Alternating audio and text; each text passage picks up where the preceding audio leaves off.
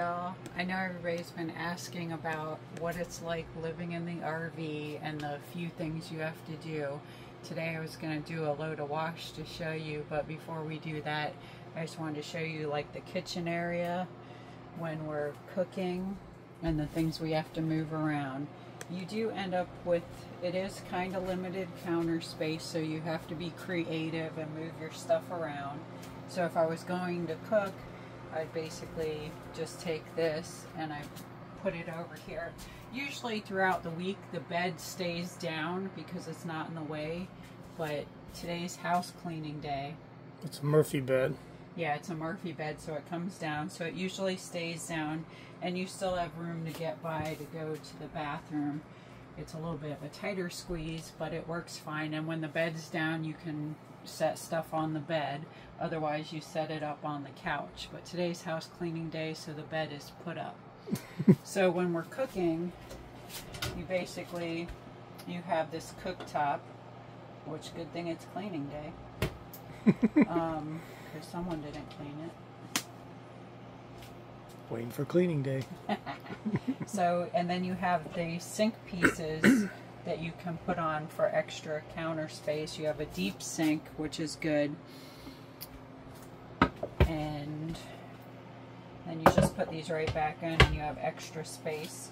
Even in this drawer, they've given like a cutting board, so you can use this to set stuff on if you need to, and also use it as a cutting board, and you have your silverware underneath. So it creates a lot of extra space for you in a small space. So that's good. And you have, you know, your microwave up here, and behind the TV, you pop it open, you get some extra storage back in there. Right now on this trip especially, we are learning about the things we need, the things we don't need. There's a lot of things you don't need. So you have more space than you think you do. So when we get back into town, we'll put some of our stuff back in our long-term storage because we don't need to be hauling it to Alaska. Right. So it's been a big learning curve, and you take notes of things that'll be helpful along the way and create more space for you.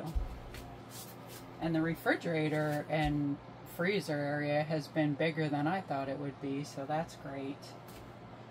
But we're going to do some laundry today. Is there anything else you wanted to point out about this area before we do laundry? You'll notice there's no oven, so the microwave is a convection oven, so it bakes, cooks, and microwaves. That's kind of neat. I worry about it when there's a feature on it that breaks and you're buying a whole new, very expensive convection oven. But I mean, that's with anything, that's I guess. Life. I mean, that's in a house and an RV, things break, so you can't worry about that. We can talk a little bit about, this is like your console unit that monitors everything. You can see here we're showing 13.6 volts from the solar panel. We are plugged into shore power, but it's still charging the batteries even though we're plugged into shore power. This is the hot water heater, and you basically have two settings. You have an eco setting, which it has a real small storage tank and it doesn't come on unless you draw water from it. So it's like a hot water on demand system. I really like it. I think it works incredibly well. You can turn it on and within 3 seconds you can start taking a shower. You don't have to wait. You have your cable antenna. We haven't done a whole lot with this. We don't have an antenna on this coach, so everything's cable. So if your site doesn't have cable, you don't have TV. But our new Samsung phones do connect to these LG TVs, so you can watch YouTube channels on the TV and broadcast them to the TV. We've also learned to download the network apps like NBC, A&E, and you can watch those, and that's all free. So we have not done a Wi-Fi or an internet purchase as of yet because we haven't needed it. Yeah, we like to spend time outside exploring, so you don't need to be watching as much TV. Yeah, we don't sit in the coach, and it hasn't rained here except it rained overnight. So it hasn't rained here at all, really, except the day we went on the Tortugas. But it didn't rain long, and we were on the other side of it. So I don't know a lot about this. I haven't read about this, but I think it has something to do with the generator, and then it does have a Cummins Onan quiet diesel generator on it. We haven't had to use it yet. It does work. It starts, but I haven't used it. Even behind this TV, there's a little limited storage that you can put a few items. This unit has too many TVs. There are 3 TVs in a 25-foot coach, but this TV, the kitchen one, is the one I think we use the most, just because it's in front of the lounge chairs that we have stuff on right now. This is the main bedroom TV. This TV pulls out quite a bit, and you can swivel it. So if you want to watch TV while you're on the toilet, there you go. You can. It's big. I mean, it's really big, and it has a sound bar system up there above it. And there's lots of space behind it. We don't even utilize all the space. We threw a DVD player back there, and I think that's about it. Some cables. Yeah. So. But it's a good space.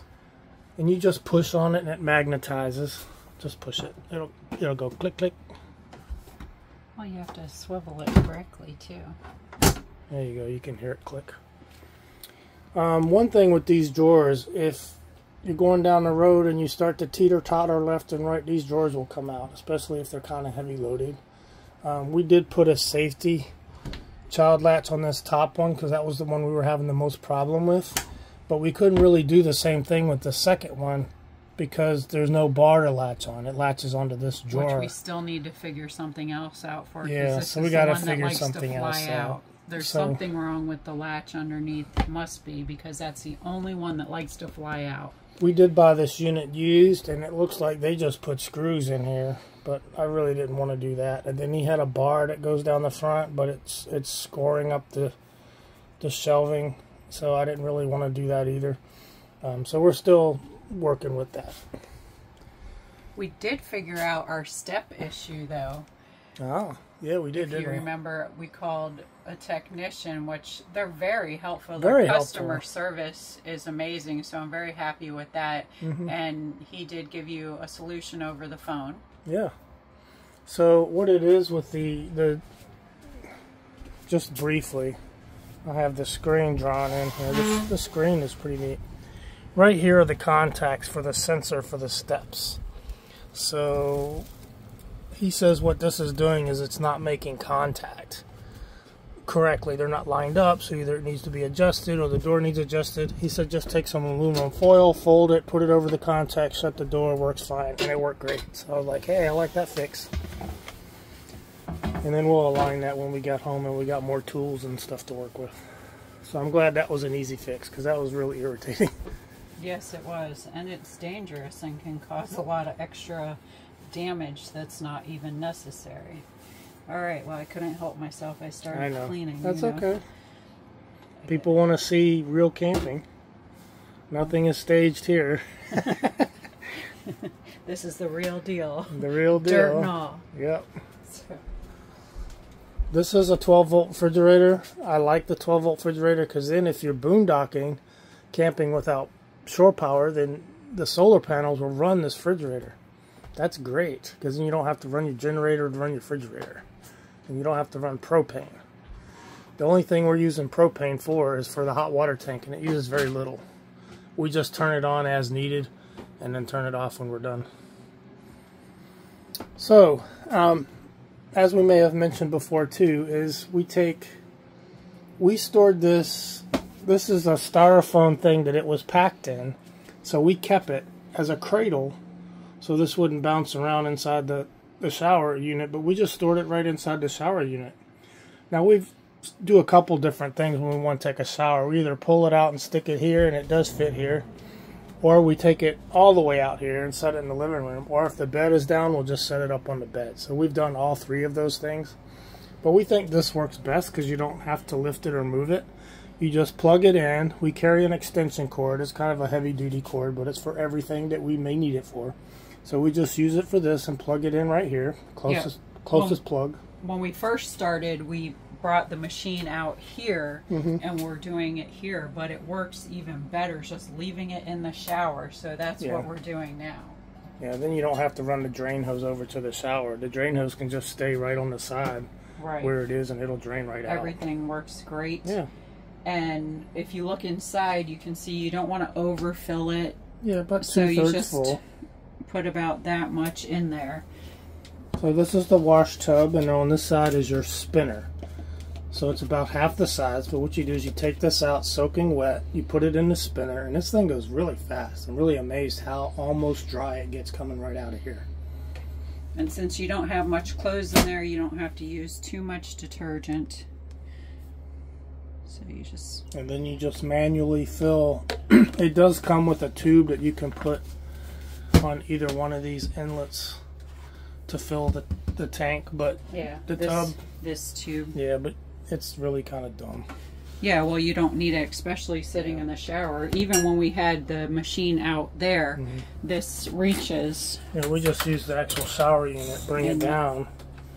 Just lay it right in there. Just lay it in there, and that's hot water. Turn on your water. That's cold water, so you got, you know, we wash with lukewarm water. And you can just let it sit in there. Just let it sit in there until it fills up. Let That it takes fill up. about 3 to 5 minutes. It's not very fast, but... Don't walk away and forget about it, of course. Right? So I really like the shower. It's a step-down shower. And then look at this, this door is kind of neat. I like that. It latches. I'm not going to latch it my hands in the way, but it latches and it's spring tensioned. So it just pulls itself back. And as it pulls back, it squeegees the water off the front and the back. And water goes right down in the tub. I can tell you one fail is, what you can't see at the moment, is the drain here in the shower. They didn't recess it, so it sits up a little high, so you really have to work to get the water out. Hopefully they improved upon that in the future. My other dislike is this towel hanger sits so close to the toilet paper roll that your towel hangs over there. They should have put it up here. Yeah. So well, we got this squeegee here, so when the second person is done with their shower, we squeegee the walls and then we squeegee the water down the drain the best we can. And then it's almost dry, so you can put the washing machine back in there and you don't have mildew. That's an important thing when you're camping, is to keep water where water's supposed to go, and don't let water go where water's not supposed to go. Yeah, I try to keep everything as dry as possible and just be aware of everything, because if something goes wrong, you want to catch it right away. Right. I think I'm going to move this higher at some point. I wonder how it's attached, if it's screwed in or glued. I'll find out. Oh boy. Looks like, yeah, we won't do that right now. Yeah, let's not do I that will right find now. out. I have to make improvements. So with the bed, yeah, like we said, up and down, there are 2 windows. 2 small windows behind the bed, so when the bed's up, I close the windows. The windows only open at the bottom in the whole coach, so you can see the windows here, how they open. The exit window does open a little bit larger than the crank window, but that's as wide open as they get. There are 2 ceiling fans. They do not have covers, so I may be getting covers for them. And they only blow out. They only exhaust. It would be nice to have one of them blow in, because when we get into colder climates, sometimes you want to bring the cooler air in and have one blow out. So ideally, I would like to get covers for both, and maybe this front fan would, I would switch out this fan so it has a reversible fan. I have put one of those in before. They're not too hard. This one's pre-wired, so it should be pretty easy to put in. I just have to take measurements. I think it's a standard size, but just to double check. Couple $100, maybe more. You get a reversible fan with a shroud, so that way you can run your ceiling fans when it's raining. And that's going to be a bigger deal when we go somewhere where it rains a lot.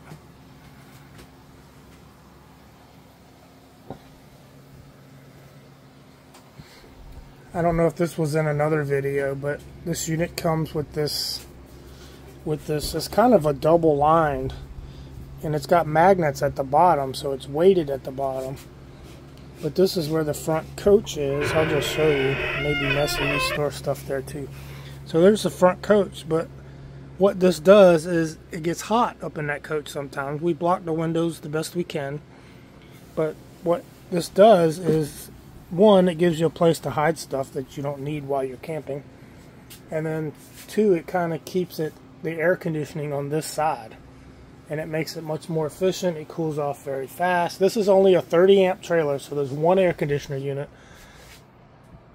And it really cools fast. It's got ducted AC, but there's only one unit right there. We have not had to use the heat since we've been here, so I don't know that it works. I'm sure it does. Are you almost ready for a load? It's full now. Oh, is it full? I just wanted to show. So this is what it'll look like.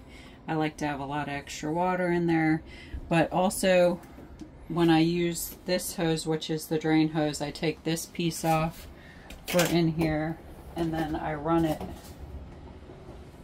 back behind so it sits closest to the drain hole. Which I need to move all this stuff. And you just want to be careful where your drain hose runs and where your electric cord is. I have the plug still wrapped on the machine, so it's up off the ground about a foot. I just like to put this up. So the plug is off the ground about a foot back there, and the drain line runs well around it and below it. You don't want to mix water and electricity, so just be careful with that. That's highly frowned upon. If you want to. It can make for a bad day.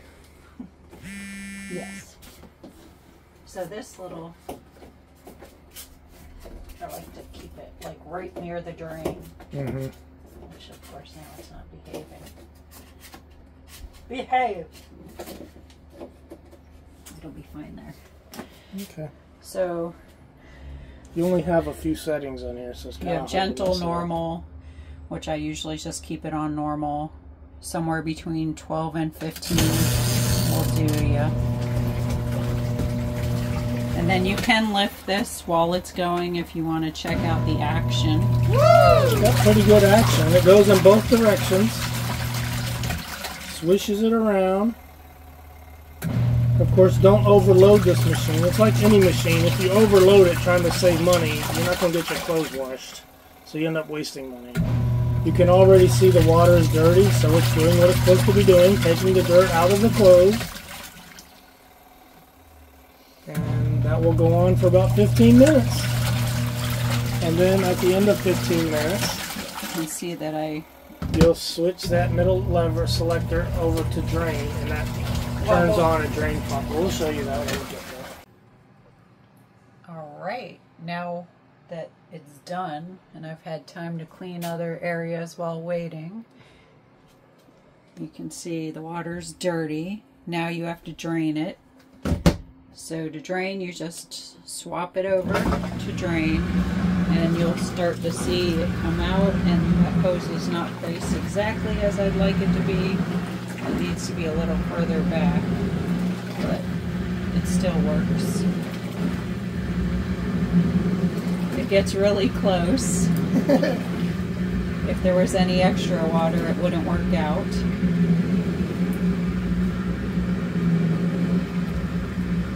It seems to have just the perfect amount of water. It is slow in draining because that styrofoam is sitting on top of the drain. Yeah. But like I said, fortunately it's just about the right amount of water so that it doesn't start creating a huge mess.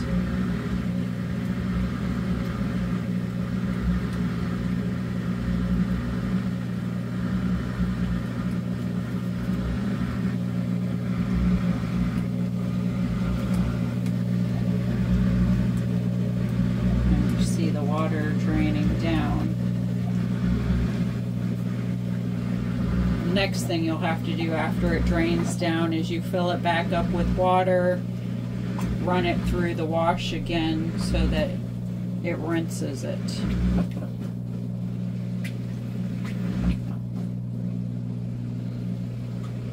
You just have to keep an eye on the hose so you can tell when it's done draining.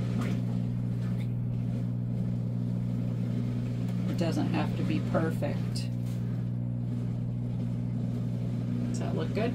Yeah, fine. Alright, then we'll just switch it back to normal, and we'll do the same thing with filling it up. Just lay it down in here again and turn your water back on.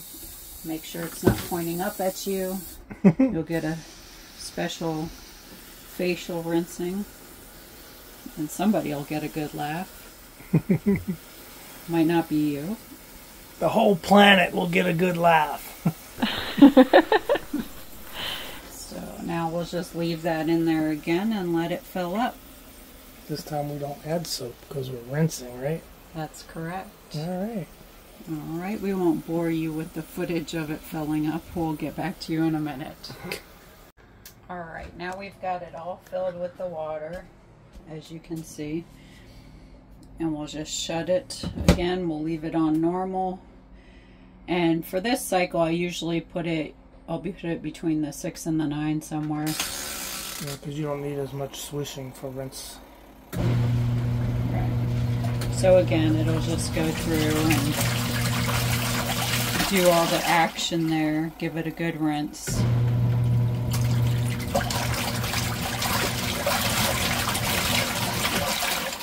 Alright, we'll just let that be and we'll get back here in a minute.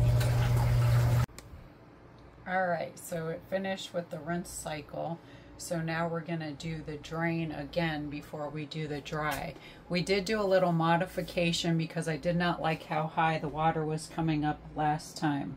In previous washings, I got the hose to sit back a little further so it didn't come up that high, but it didn't want to behave. So we're going to try a new thing on the fly and hope it works out good. If not, you'll see that it didn't. Yeah, it's trial and error. So if you want to step in here and show, we're going to leave the drain. So we took the drain and we hung it on the side, which is how it comes. And it's going to shoot the water straight down. It'll go up and around the bend that you see there, and it'll shoot straight down in the back, you know, to the floor. We also we had like a hair drain cover on the drain. We took that out. So maybe it'll flow better. We think the drain cover may have been restricting the flow of the water.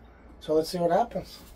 I also think in the future that I'd like to cut some of this styrofoam out so that it's just sitting on the 4 corners, because that's also restricting the flow of the water. Yeah. But let's see what happens. So we're just making little modifications. It did work the other way and it was fine, but we're just trying to make it a little bit better. We've only used this machine maybe 2 other times, and both times we had it like out in the living room area. So okay, you can see the water's going around the basin. It's working much better. I think removing that drain cover was a huge thing. I mean, this shower stall is recessed. It's like a 2-inch step down, and I think that helps immensely. And not having to move that drain hose is even better too. So, yeah, so it's just, we'll stick with this way. It's just blowing it out the bottom there. You can see the water collecting. The water passes underneath the electrical connection by about a foot, so that's good there.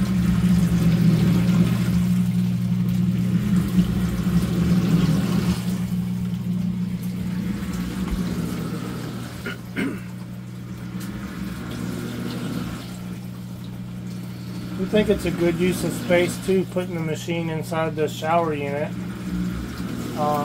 You know, because then it leaves this whole living room, you know, open area, and that's kind of nice. You gotta conserve space in a 25-foot coach. Yeah, I'm always looking for new ways to improve our storage options. If that cord, the electric cord, was just maybe about a foot longer, it would reach the plug out here. But it's a little bit short. Yeah, that water came up just where I don't want it to go past, so that was perfect. I want to allow for as much water to drain out as possible. Yeah, you can see it's going down now. Yeah, that was perfect. The other way just went a little bit higher, and that was causing a little bit of a mess.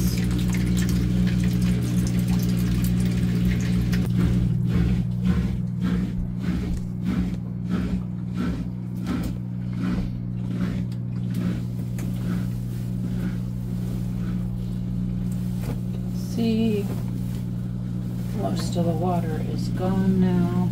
Yep. So we'll go ahead and shut that off.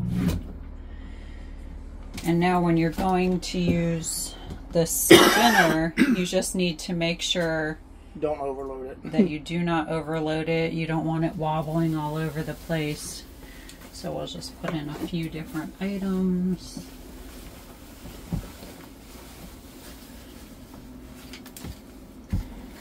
I know when you're doing towels, that is a little bit rougher. So they call this a 20-pound unit, 20 pounds of laundry. What it is 12 pounds in the washer and then 8 pounds in the spinner. And you can do them at the same time. You can have the spinner run the same time you're running the washer. So when you load it, you just want to keep it in there as evenly as possible. They give you this little thing to put on top. I'm not sure exactly what it does, but we'll just go with it. We'll see how it works. And you can put it for as high as you want. I do it for the highest because you want as much water to get out of there as possible. It looks like the load is balanced. If it's not balanced, the machine won't allow it to spin that fast. It'll spin at a slow speed and it wants you to readjust your load. Yeah, so when that happens, you just go in, readjust it, and everything's good. As you can hear, it goes pretty fast. You cannot lift the lid while it's running. It will shut off. And it is pulling air through it. These vents do pull air. You can feel the air moving through there. And when you pull your clothes out, they are almost pretty dry. Then you can just hang them out on the line or around your coach, whatever you have set up. Yeah. We do have a small drying rack. Today we're going to put it outside. Usually we just put it inside and it's fine, and put a fan on it, and it doesn't take long to finish the drying job. But today we're going to take advantage of the beautiful Key West breeze and let it air dry our clothes outside. Okay, so our 5 minutes is up. Everything has spun. And the good thing I like about this is I don't have to go sit in a laundromat. So I can just do this while I'm doing other stuff. It runs in the background. I get back to it. So it doesn't matter how long it even takes. Now I know I can't demonstrate exactly how dry this is, but putting it in, when you take from out of here, there still might be excess water that you might even have to wring out into there, and you'll get some water dripping. These are very dry. You can just hang these up for probably an hour and it'll be completely dry. But there's no dripping. You don't have to worry about anything dripping on the floor.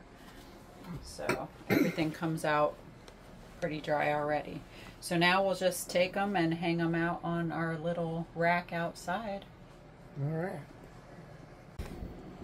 Okay, so here we got our laundry out here, and we got a few pieces on the rack just to kind of demonstrate. This is our rack. And with this kind of sunlight and a stiff breeze, as you can see, this will be dry, I think, in probably about half an hour. This is our beautiful view.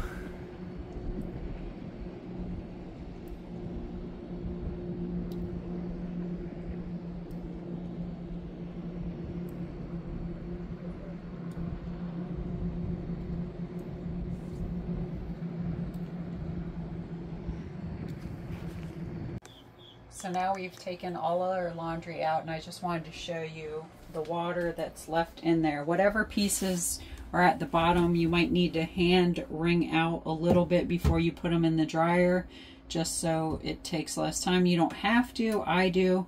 It will come out as it's spinning through the drain hose, but whatever little bit of water's left in the bottom, you just hit the drain and it'll pull it out, as you can see.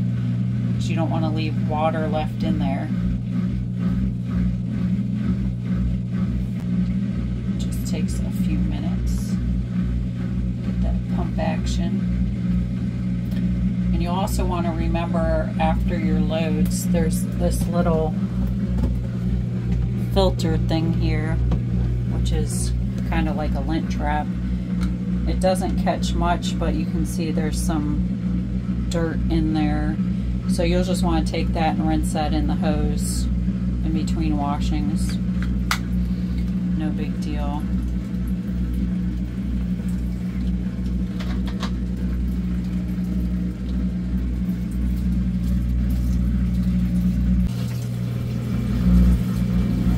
Once that pump gets going, it just sucks it all right out.